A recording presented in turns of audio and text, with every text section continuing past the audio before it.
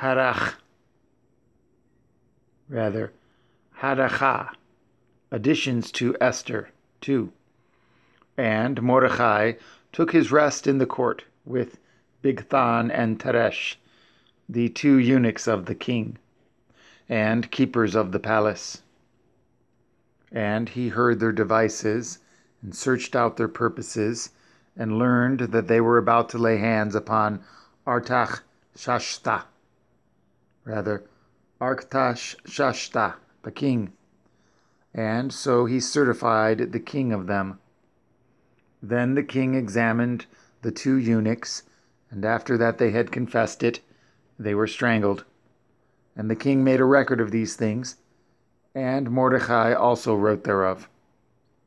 So the king commanded Mordecai to serve in the court, and for this he rewarded him. Howbeit Haman, the son of Hammedatha, the Agagi, who was in great honor with the king, sought to molest Mordecai and his people because of the 2 eunuchs of the king.